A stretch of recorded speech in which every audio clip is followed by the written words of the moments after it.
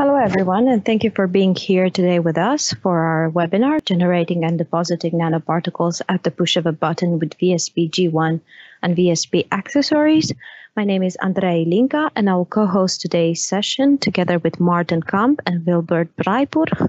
But before we dive into the actual presentation, I would like us to wait a few minutes so that everyone joins. So please be patient. We will start in a few minutes. Thank you and talk soon.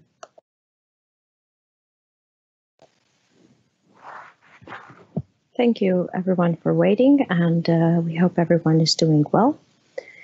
We are ready to start now. Our previous webinar, for those who are present, presented our technology and complete product portfolio. In this webinar today, our aim is to get you more acquainted with the possibilities and ease of use of our nanoparticle generator and its accessories. We thought the best way to get this across to you was through a combination of a classical webinar presentation and a virtual lab experience, which is something we will do today. Behind our virtual lecture, we have Martin Kamp, and is going to present the ins and the outs of our nanoparticle generator and accessories product line. And in our virtual lab, we have Wilbert Breipur, who will walk you through the assembly and use of VSP-G1 and accessories. But before we dive into the presentation, I would like to take you through the flow of today's webinar. We'll walk you a little bit through the webinar interface and discuss how we are going to handle the questions during the webinar, discuss webinar recording and also upcoming events. I will then give you information on how to get in touch with us and provide feedback. I will then give a short introduction into VSParticle for those who are not familiar with the company. And the last session of the webinar will be dedicated to answering your questions. We do encourage you to ask questions during the webinar. You can find the chat room in your bottom right corner, the icon with the question mark. So it would be really good if you start putting questions during the webinar so we can take them at the end. For the questions that remain unanswered, don't worry, we will do a follow-up email. Please don't forget that you are on mute in this live session and you won't be able to speak. This webinar session will be recorded and we will send you a link in the coming days so you can share it with your colleagues or watch it later. For our upcoming webinars, we will have 3 upcoming sessions and we will let you know the dates in the follow-up email. The first one is introducing the VSP-P1 nanostructure material printer, the ultimate tool for material development. Then size-dependent particle property screening made simple with the VSP-S1 size selector, and novel supported catalyst development, the VSP-PC powder coater, which is the latest addition to our product portfolio. We do have additional information that we're happy to provide. So if you would like to receive a mailing of this or register for future webinars, please get in touch with us after the follow-up email. We would like to have feedback from you because this information will help us understand how we can best support your research. If you have questions or webinar topics you would like to suggest, you can always reach us via our communications department. Our contact person is myself, Andrea Ilinka, a.ilinka@vsparticle.com, or by phone, international prefix 310633891908. If you want to know more about VSParticle solutions and how they can help you in speeding up your research, please contact our sales department via Martin Kamp at m.kamp@vsparticle.com or by phone, international prefix 310883080413. Unlocking the full potential of new materials and empowering material pioneers is at the core of VSParticle.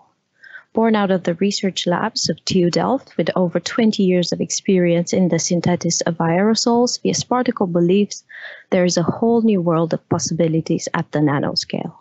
As we all start to understand these possibilities, it will enable research and industry to rethink production processes and develop new materials to create innovative applications. By introducing a fully automated and reproducible production process of new nanostructured materials, we can provide researchers with the right tools to explore unique material properties and easily integrate them into much-needed applications. Since 2014, the company has helped scientists and industry leaders to drastically reduce the development time of new advanced materials that are needed in solving some of the biggest challenges of the 21st centuries. Empowering researchers in fields such as catalysis, semiconductors, and healthcare is essential if we are to solve some of these challenges. The company currently employs over 20 young, passionate people, and it's headquartered in Delft, and by now has an international distribution network in the USA, Europe, and Asia. Here on the screen, you can see a map of the installed base of VS-Particle R&D systems. Thank you, everyone, for following me through this introduction. I will now give the mic to my colleague Martin Kamp, and I will talk to you at the end of the presentation when we will take your questions. We hope you enjoy this webinar, and I'll talk to you later. Thank you. Martin? Thank you, Andrea, for the kind introduction, and welcome everyone to today's webinar session. My name is Martin Kamp, and I'm currently the Commercial Director at VS-Particle, and I will be co-presenting this session together with my colleague Wilbert Vrijburg. First of all, I would like to explain a little bit more about VS-Particle and what we do in a nutshell. We are a key technology provider in catalysis, semicon, and health, and our mission is to accelerate the development of new materials and products by enabling automated nanoparticle production. And especially the latter, I would like to talk to you a little bit more about today. At VS-Particle, we believe that these products that enable the production of nanostructured materials for both fundamental and applied research should all be based on a simple and easy to operate and scalable principle. And here you can see the entire production product portfolio that we currently have, which was already introduced on our previous webinar that can be found on our website. But today I would like to talk specifically about the VSP-G1 and the VSP-A series accessories. So I will walk you through each of these products, and then I will forward you to my colleague Wilbert, who will be giving you a hands-on introduction in the virtual lab that we have for you in place today. I would like to start with the VSP-G1 nanoparticle generator, which is the core of all our products and setups. On the left-hand side, you can see a picture of the VSP-G1, where you have a gas inlet on the left side, a gas outlet on the right side, and there's a reactor head in the middle. And on the right, you can see a schematic of what the internals and the process looks like. And something I would like to emphasize here is that the process takes place under atmospheric conditions. So what's going on? We introduce a carrier gas from the left-hand side, which is usually an inert gas like argon or nitrogen, but we can also use air. Then there's the target electrodes that consist of the desired material that you want to synthesize your nanoparticles of. And we introduce an electrical discharge between these electrodes, which locally evaporates the electrode surface. And these electrodes are carried away, the atoms are carried away from the plasma by the carrier gas, and they start to coalesce and coagulate and later on aggregate downstream. And we can control the right-hand side of the process. By controlling the residence time, we determine the particle size that we make.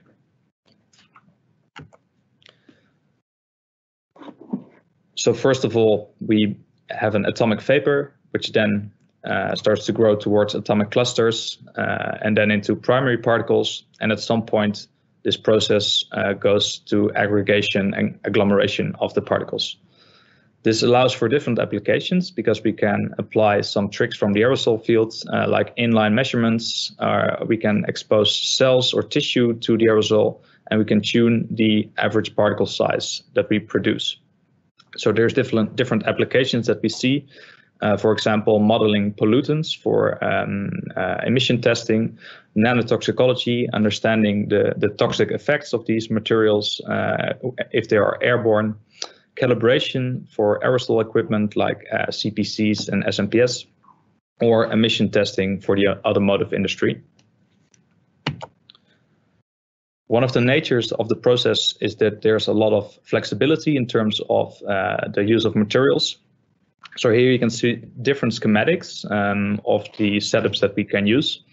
The first one I would like to talk about is when we use the same electrode material, and then we also create nanoparticles consisting of material A.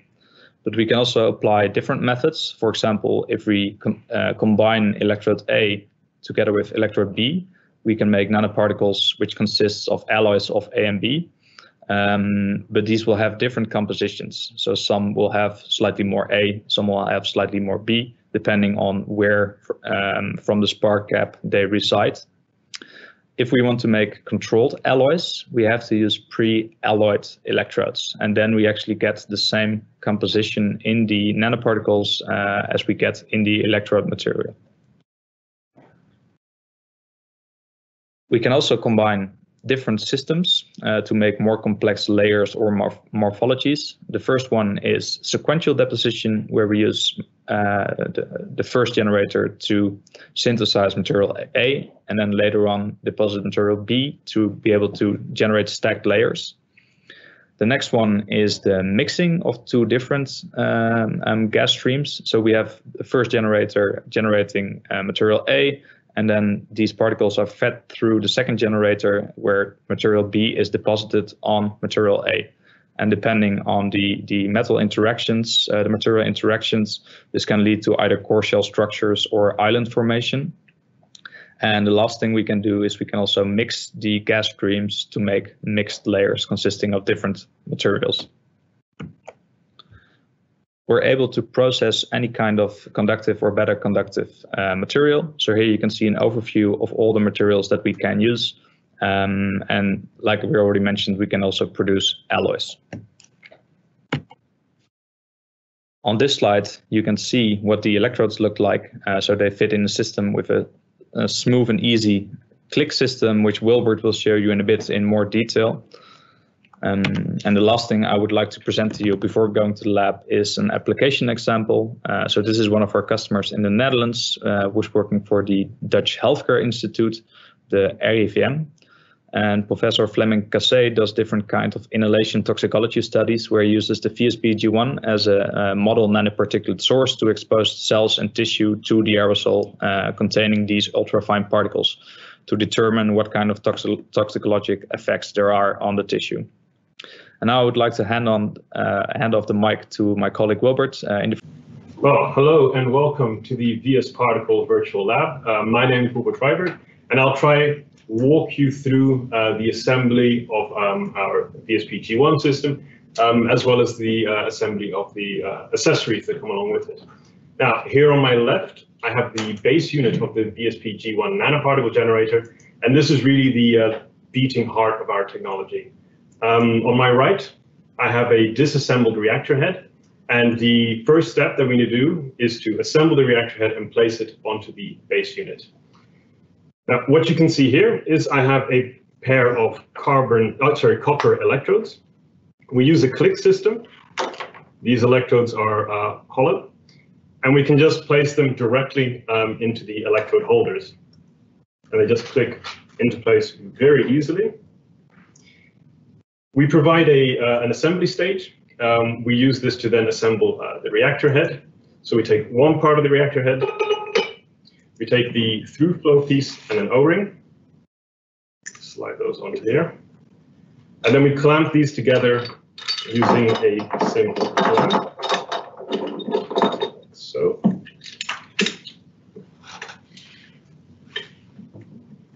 So that's the first half.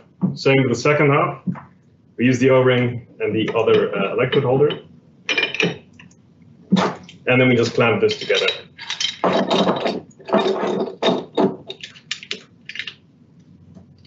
Like so. We now have the reactor head assembled and lined, and we can place it directly onto the base unit. And since we use an alignment tool, it fits on directly.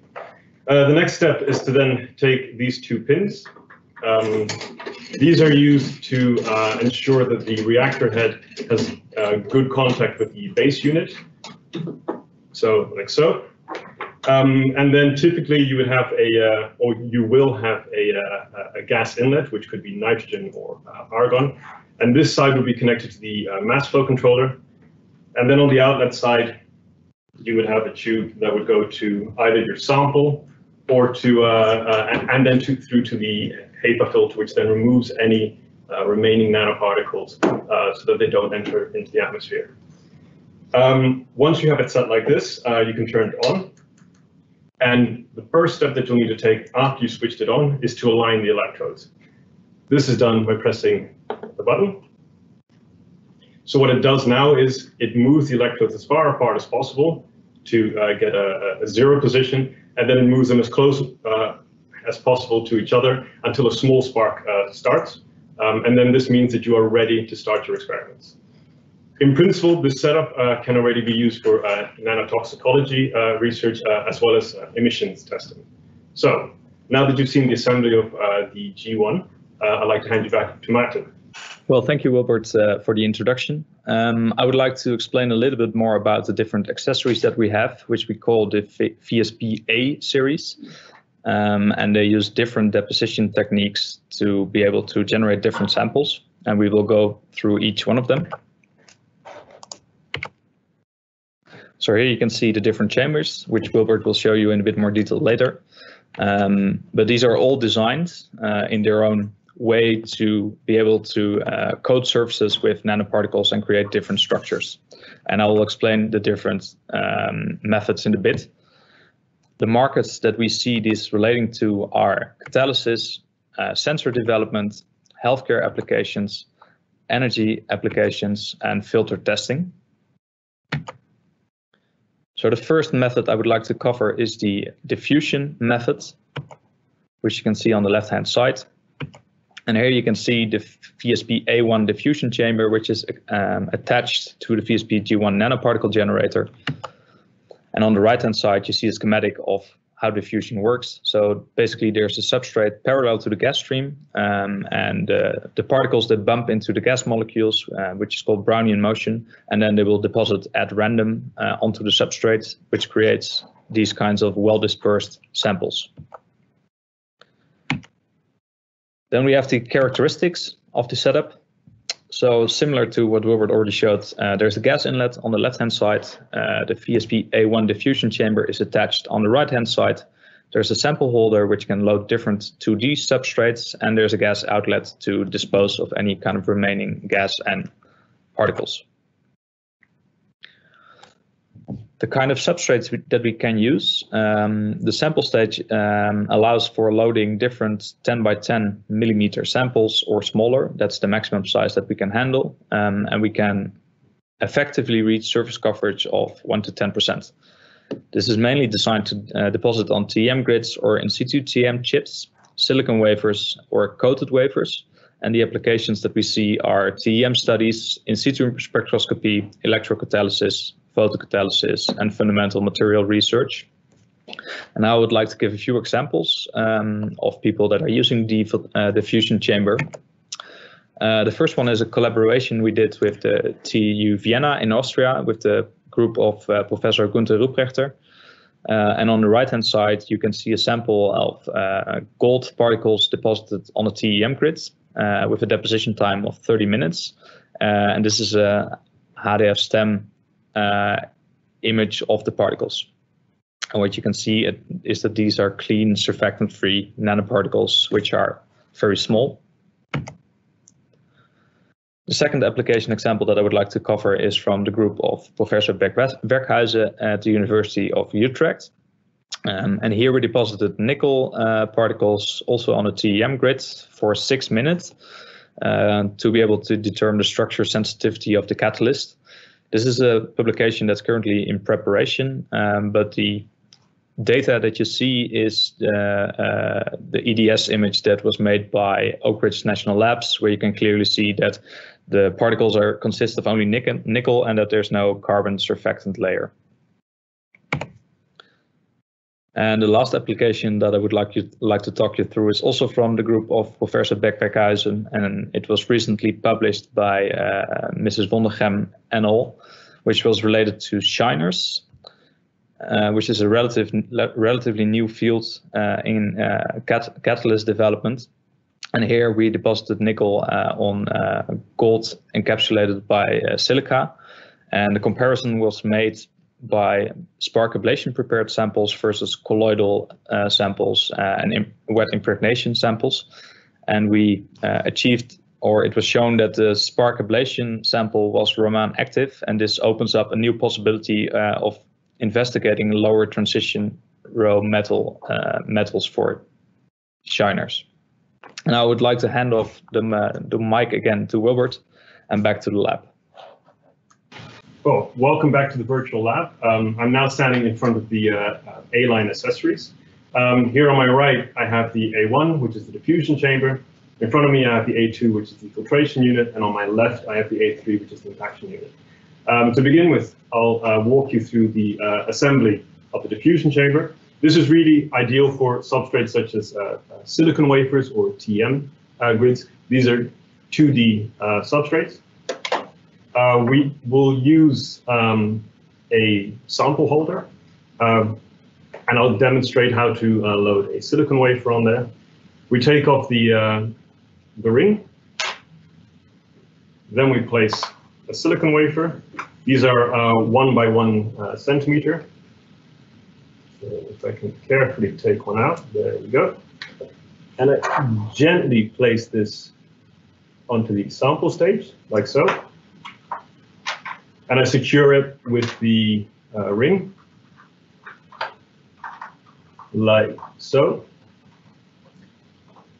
We can then place the stage on the sample holder on a sample stage, and this then slides directly into the diffusion chamber. Let's get this the right way around. This slides directly into the diffusion chamber, and we can easily clamp this secure. And then we can load it directly onto the outlet of the G1. So if I now bring this to the G1, we have the outlet here. I can connect this directly onto the diffusion chamber, in which I have my silicon wafer.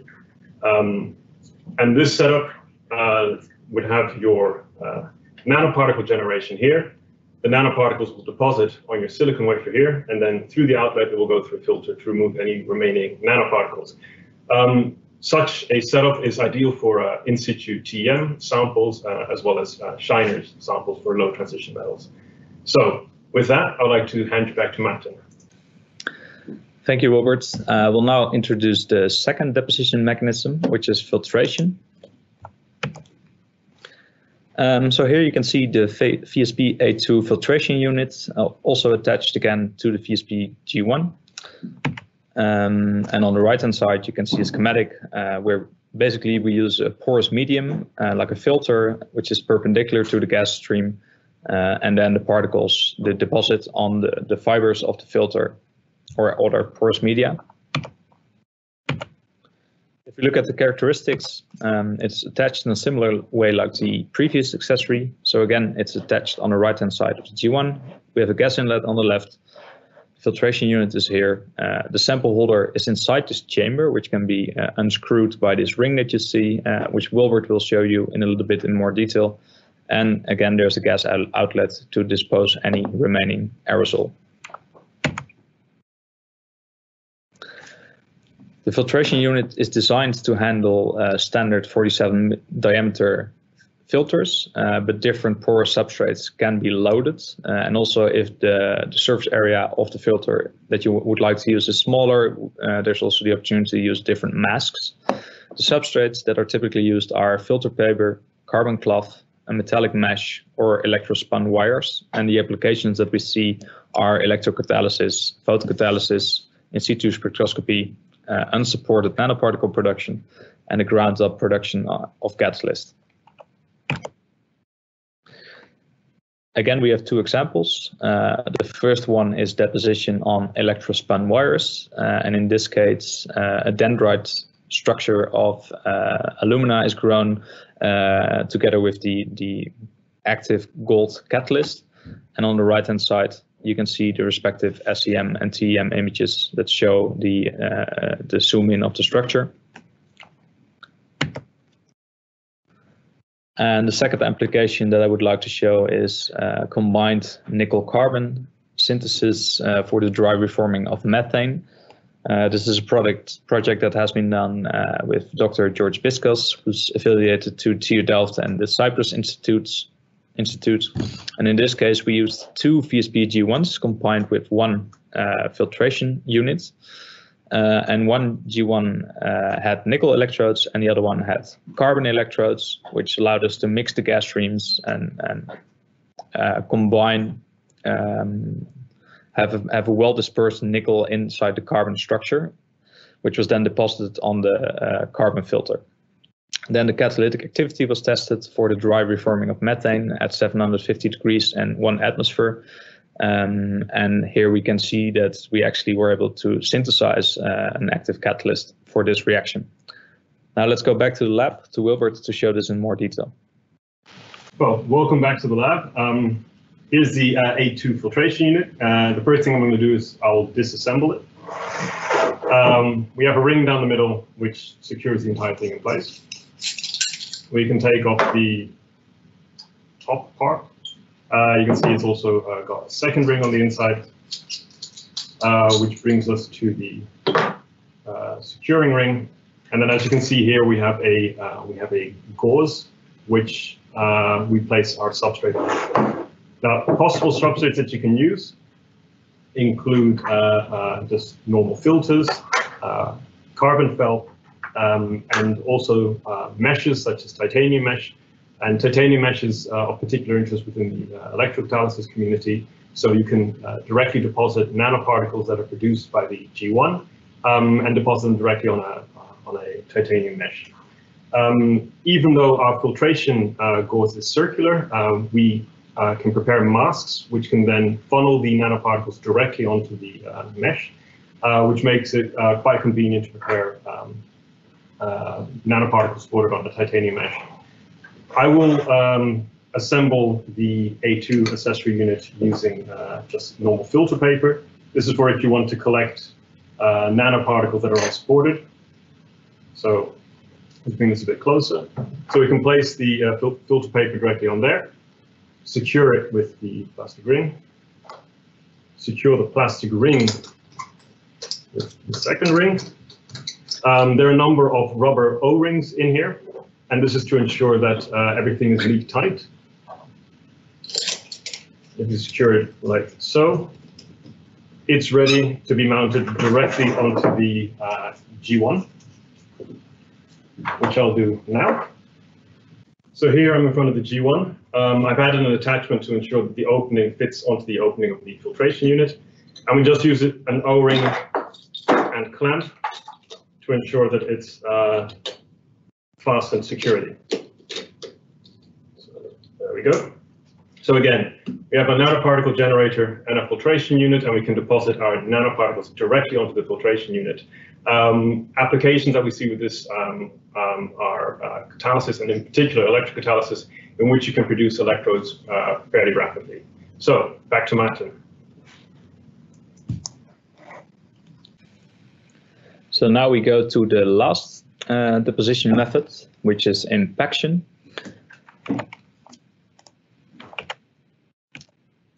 And again, the VSP-A3 impaction unit is attached in a similar way to the VSP-G1. And the method that we use is impaction. So the chamber is under rough vacuum, and rough vacuum means around 0.1 millibars. And we accelerate the gas through a nozzle and then bombard the substrate with the aerosol.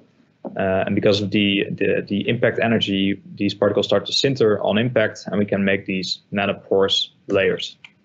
So looking at the characteristics, again, there's a gas inlet on the left-hand side.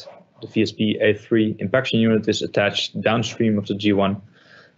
There's a sample holder, which can be adjusted to different heights compared to the nozzle, in relation to the nozzle. Then there's the gas outlet, but this time we also have a connection for the vacuum pump to be able to achieve the rough vacuum that we need for the impaction.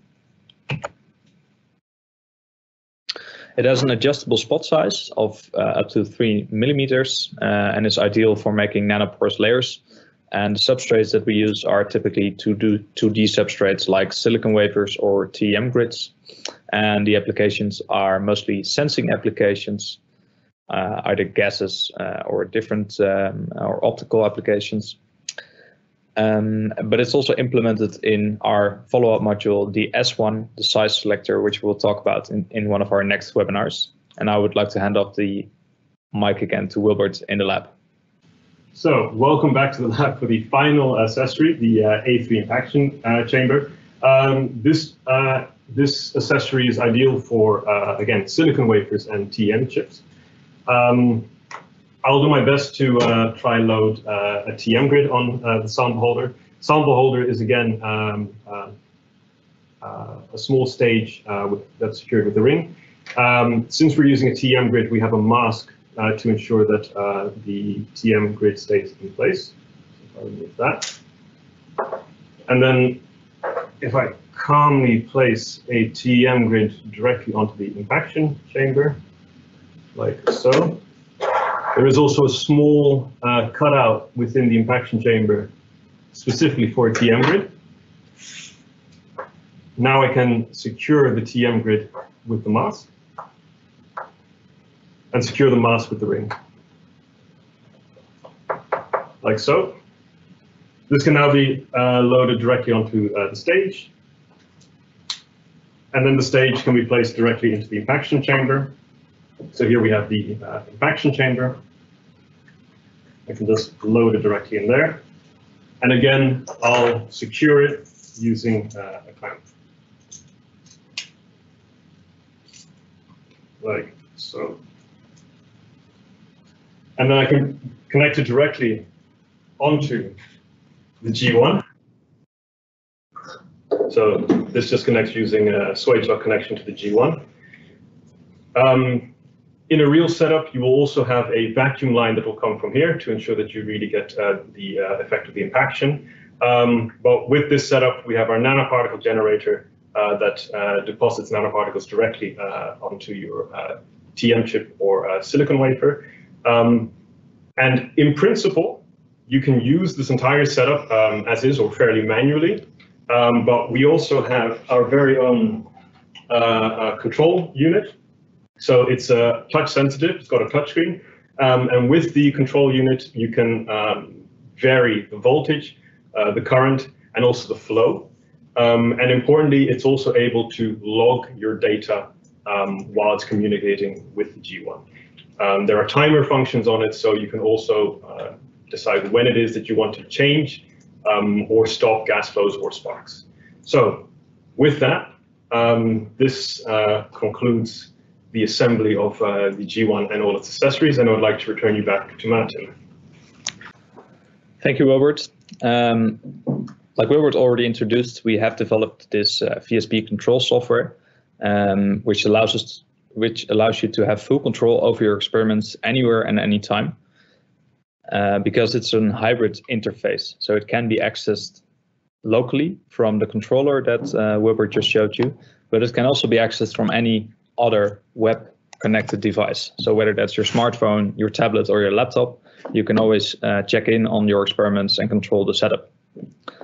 Here you can see a small screenshot. So there's the parameters that can be set for the different components of the setup, and the data is also shown real life in a graph, which can then be stored. This allows for remote control, autonomous operation, and has a really intuitive and easy to use interface, which we believe really adds a lot of value to the setup that we provide. And on that note, I would also like to thank you for your attention. I would like to hand off the mic to Andrea Elinka for the closing remarks, and then we go to the questions. Thank you, everyone, for attending this webinar. We are entering now the questions phase of our webinar. So please hold on a minute until we gather them all. Martin and Wilbert will answer your questions directly from the lab, so this should be interesting. Let's wait a minute before we collect them all, and then we go live again. Thank you. Thank you everyone for waiting. Our first question is, Martin, Wilbert, ready? How can you control the particle size? Well, thank you. That's a good question. So we have different parameters that control the particle size, which all relate to the residence time and the concentration in the reactor and the downstream process. The major influence that we have is controlling the gas flow rate. The other two that have impact on the concentration of the aerosol are both the voltage on the machine and the current. Thank you, Martin. The second question is, if you are making an alloy from two electrodes, A and B, how do you control the stoichiometric ratio? Okay, it's going to be a tough one. So if you would just have electrode A and B, I think it's actually quite difficult to control the stoichiometric ratio directly. It is something that you could calibrate, or you can see what the ablation rate is of the individual electrodes, and get an estimate from there. But there's no direct control of the stoichiometric ratio because the two different metals will have a different ablation rate. Yeah, and to fully control that, you would have to actually use pre-alloyed electrodes. Yeah. Thank you. The next question we have, just a second. Can we also generate alloyed particles? So yes, it's possible to generate alloyed particles. You can either do this by, as with the previous question, where you have one G1 and an electrode of one electrode of element A and one electrode of element B. A second way of doing it is by having two G1s with two sets of electrodes with different metals. But the best way to actually get alloyed nanoparticles, I think, is if you had electrodes that were already alloys to begin with. This, I mean, really opens up the field, I would say. Also because you could have one electrode that's an alloy and a second electrode that's an alloy of two different metals. And in total, you would then have four metals which would form, which could form an alloy. So it is possible, and there are very many different ways in which you can do it. Thank you, Wilbert. And I think what is going to be our last question. Any possibilities of making your own target materials, example, specially made alloys? So we provide the option of providing these electrodes as a service, but we also have customers that make their own custom electrodes, either because they have very exotic materials that we would like to work with, or they do not want to disclose the actual application that they are working on. So yes, it's possible to have them sourced by VS Particle, but we also offer the technical details to create your own electrodes if that's required. Thank you. And I missed a one. I want to know the efficiency of the machine compared to the other deposition techniques. Can we answer this? It's a little bit vague. We could give it a go. So if I understand the question correctly, what are the different deposition efficiencies of the different accessory units that we have? I think when it comes to the diffusion chamber, because a lot of the nanoparticles pass over the substrate, and it's really random how the nanoparticles end up on your substrate, that has the lowest efficiency, around 10%, 15% of your nanoparticles that end up on there. Yeah, it depends a bit on the exact experiment parameters as well. Flow rate will also have an impact, and which material you're actually using. The filtration has an efficiency, depending on what you're using as your substrate. It can be around anywhere around 60%. because you're really filtering the nanoparticles out of the gas stream. But it can be upwards of that if, let's say, your mesh size is really small. And then the impaction, all your nanoparticles end up on the substrate. So 100%. But the experiment also won't take that long.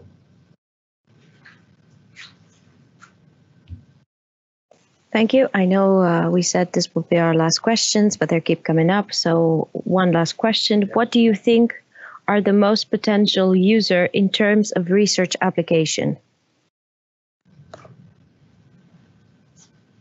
I'm sorry, I didn't fully understand the first part that you mentioned. The first question. The first question, I'll do it again, sorry.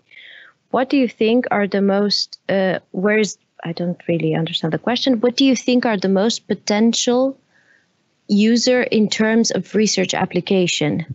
I think he means what would fit most for which research? Well, first of all, our current portfolio is focused on R&D, whether that's fundamental, applied, or industrial.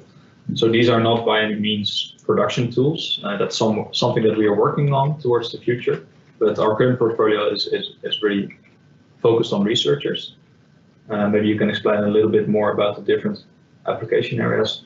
Yeah, I mean, there are a number of application areas that you can think of. I think what we've described in the presentation quite well is that rapid sample prep for in situ TEM or in situ spectroscopy measurements, that's really, I'd say, a nice field to be in, but also rapid electrocatalyst production, where you can then mix and match different metals on your substrates, vary your substrates quickly. That's somewhere where I also see this apparatus being in. Thank you, Wilbert and Martin. As much as we would like to take more questions, unfortunately, our time is up for today. But we decided to leave the event open for 10 more minutes, so you can post your questions then, and we will do a follow-up email with your answers. Thank you for joining this webinar. We plan on doing more of these digital events, so follow us if you want to be the one to know first. Thank you and have a good day, everyone. See you soon, I hope. Bye.